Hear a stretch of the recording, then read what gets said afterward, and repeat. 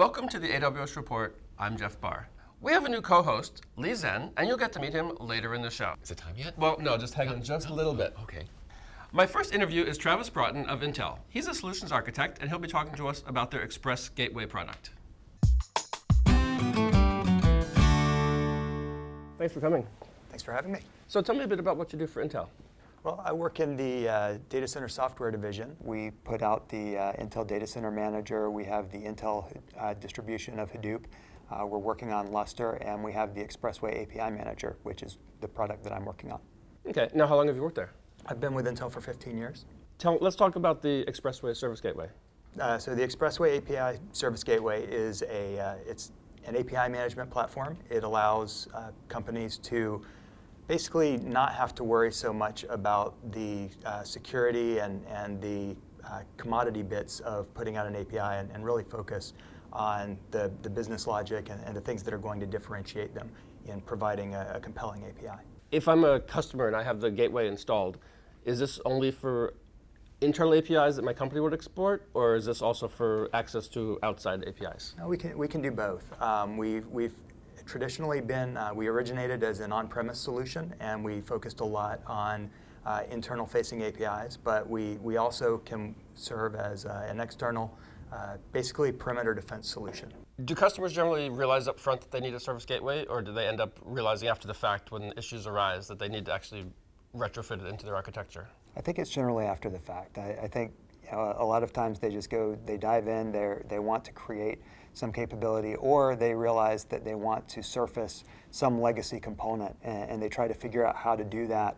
And then that's when it occurs to them that a gateway could avoid them having to do some of that heavy lifting themselves to bridge between that internal legacy debt and something that's consumable by mobile or by partners, other types of developers. What's the relevance of all this to mobile? Most mobile developers base their applications on REST, on JSON, on OAuth authentication.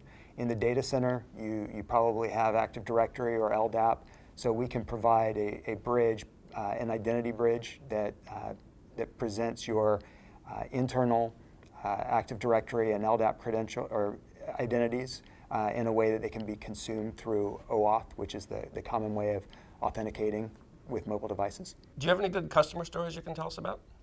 Yes, we have one customer, a video gaming customer.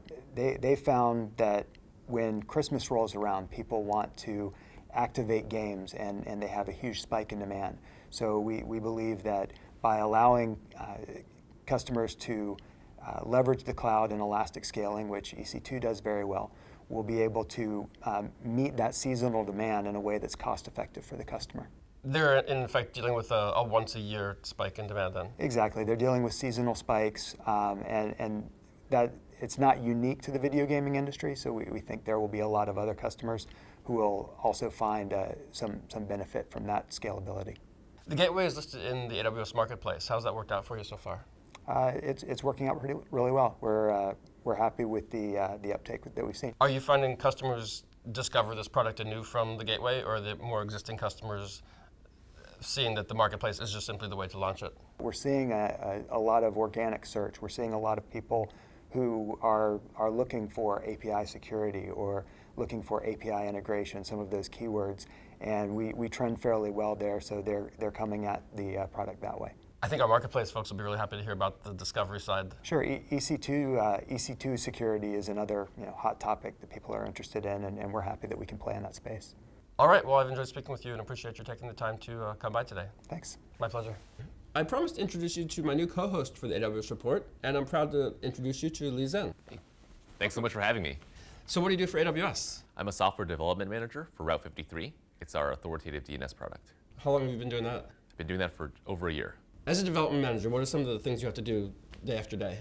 I run the Scrum for our team, which is an agile process for stand-up where we meet together to discuss where we are on a daily basis. So I always thought Scrum actually meant stand in the hall and block everybody from getting past. Is that not actually the case? We actually meet in a small area outside of the hallway, so we don't block everyone, but I can see how you might think that. What's the deal with the Post-it notes?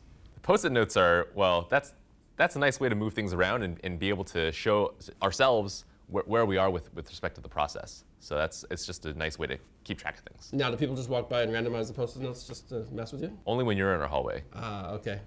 That's why they moved me to the 8th floor then. That's exactly. So what do you think you're going to bring to the show? I used to do broadcasting in radio.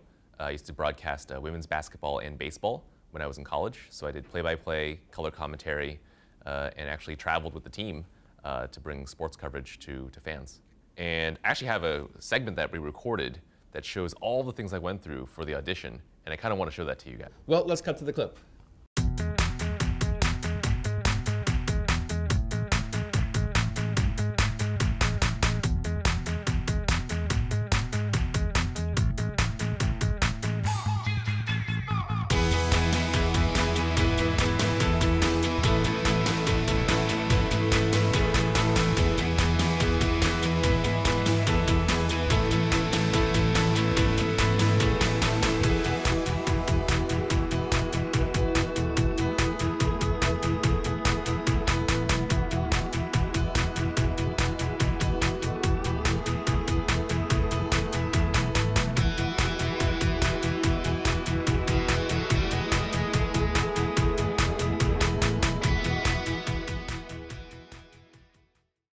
Awesome.